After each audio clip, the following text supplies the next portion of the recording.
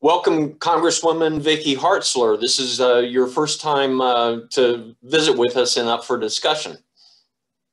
Well, thank you. I'm glad to be here. So you wrote a pretty compelling op-ed in the June 23rd Post-Dispatch arguing that the military threat from China merits a sense of urgency regarding U.S. defense preparedness. Could you recap the main points of that op-ed? Sure. Well, China is a real threat. It's not a near competitor. It is a real competitor, and they have exceeded our military capabilities. Even in some areas, they have invested a 75% increase over the last decade in their military capabilities, and we have to take them seriously. And yet, at the same time, President Biden's budget cuts defense in real dollars by $4 billion and includes stopping the purchase of F-18 Super Hornets, which of course are produced there in St. Louis, and we're so proud of that platform. The Navy already has a 49 aircraft shortage, which is the equivalent to an aircraft carrier wing shortage of F-18s right now, which are the workhorse.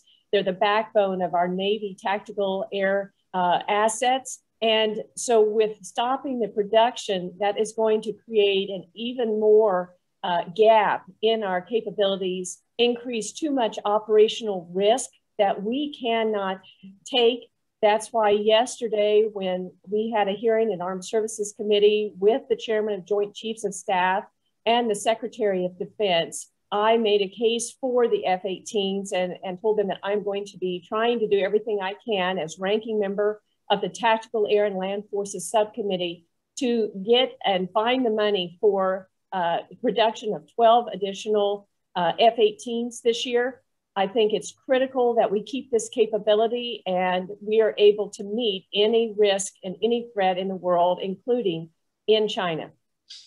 So what is the sense you get from the Biden administration? Certainly they're fully aware of what China is up to, particularly in the South China Sea. Do you get a sense from them that they don't take it seriously or that they do treat this as a matter of urgency?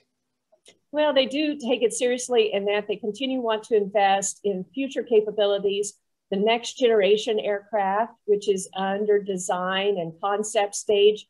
But that is several years down the road before that is even decided and begins production. And we cannot have this gap of operational risk in between. And I don't understand why the president has prioritized investing in the other aspects of government with a 16% increase, but yet decreasing the amount of money in defense. I think those are the wrong priorities. That one of the few things we should be doing here in Congress, and the most important thing, is to provide for the common defense. And with the threats that we are seeing from China, you mentioned the buildup in the South China Sea, their very aggressive stance against Taiwan, who is our ally, and we have an agreement to defend them. When we see what the Chinese are doing in space and the investments they are making, we have got to provide the capabilities necessary to deter them and to meet the threat if we need to. This is a very, very serious situation. Now, I can understand in the South China Sea the importance of having a strong naval presence there. Because China has staged numerous examples of expansionism, creating a kind of a massive naval base in the China Sea, threatening the Asian Pacific nations. But where in all of this is there a specific air threat that the United States needs to prepare for? I can understand the Navy part of it, and you make that case in the op-ed regarding the Navy, but is this specifically an air issue? Well, it certainly is. They go hand in hand. The F-18 flies off of the aircraft carriers. That is the air asset that we need to be able to defend in the Indo-Pacific region. And these, the deployments of our aircraft carriers have really been strained because there have been so many threats around the world. We've had increased deployments of the aircraft carriers in the Middle East to ward off some of the and deter the threats from Iran, Russia. You know, you name, there's a lot of things going on in the Middle East, but then also increased deployments in the Indo-Pacific. And so these aircraft carriers have been flying more than was anticipated. And many of them are beyond their service life, or certainly this is very, very concerning. And so we have to replace them with new with new F-18s, because the ones that are flying are running out of their service life sooner than normal. And just to keep this in context, many Americans don't know, but China has the largest army in the world. They have the largest Navy in the world. They have the third largest Air Force. They are very aggressive in the space aspect. And that's why one reason we stood up the Space Force, because they have the satellites and capabilities in space, which could take out GPS and do other things that would be very detrimental. So we have to take them seriously. We have to replace these old F-18s, and we have to fill the gap of the shortage right now. Like I said, already they are short 49 aircraft than what they really need. So that's why I'm going to be fighting to try to get more F-18s in this year's budget. So you're from Cass County in central west Missouri. I don't think there's a major Boeing presence there the way there is here.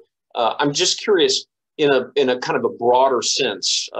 Missouri is here, China is way over there. Why should Missourians really care about this?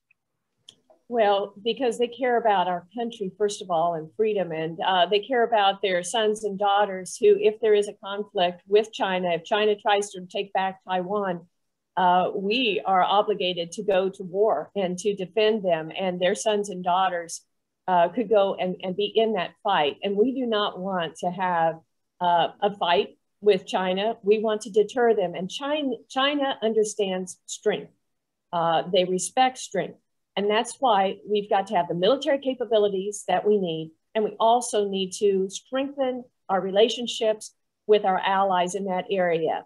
And that is a diplomacy function of both the State Department as well as the Department of Defense. And we've been doing that, building those relationships with Australia, Vietnam, Japan, the Philippines, others. But that is going to be key, because that's an advantage that we typically have had that China does not have. China does not have friends. And that is because they are not friendly people. They have a goal of world dominance, and they are moving forward with that. And I would encourage everyone to go to my official website at hartzler.house.gov, because I've produced a 4-part video series that lays out all the threats that we are facing from China. And I think every American needs to be aware of this. The first one covers the military threats.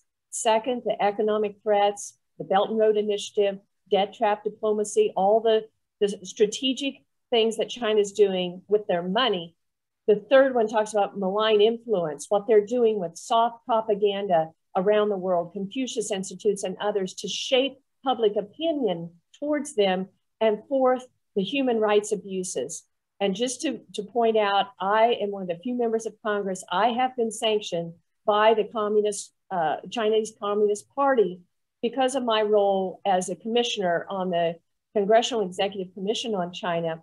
We produce a yearly report looking at the human rights abuses of China and exposing them. And because of my vocal advocacy for the people of China, the Uyghurs who are in concentration camps, the Christians who are in prisons, what they're doing, the Falun Gong and the harvesting of organs. I've exposed that, been vocal against that, and so they have sanctioned me. But Americans need to know the threat, need to know that the Communist Party is evil in their intent, and we need to be prepared accordingly.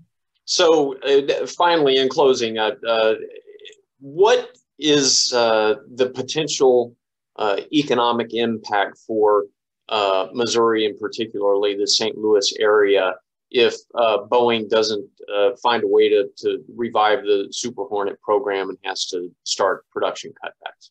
You bet.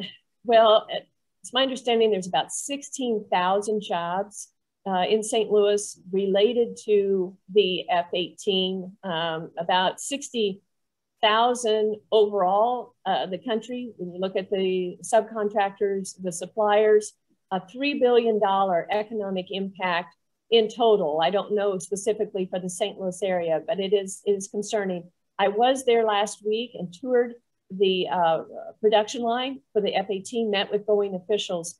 The good news is that there are other countries interested in purchasing the F-18. Germany is looking at it, Switzerland's looking at it, some others. But the concern is they are not interested in purchasing them for several years. And so that would create this gap to the production line that would make it very difficult. What are you going to do with these 16,000 people for a couple of years?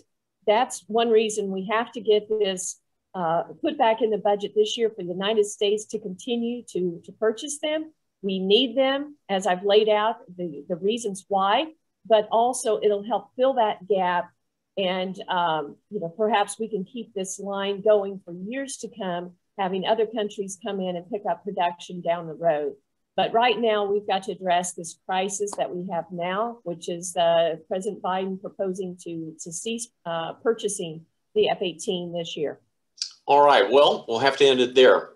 Congresswoman Vicky Hartzler, thank you very much for joining us. Thank you. It's been great.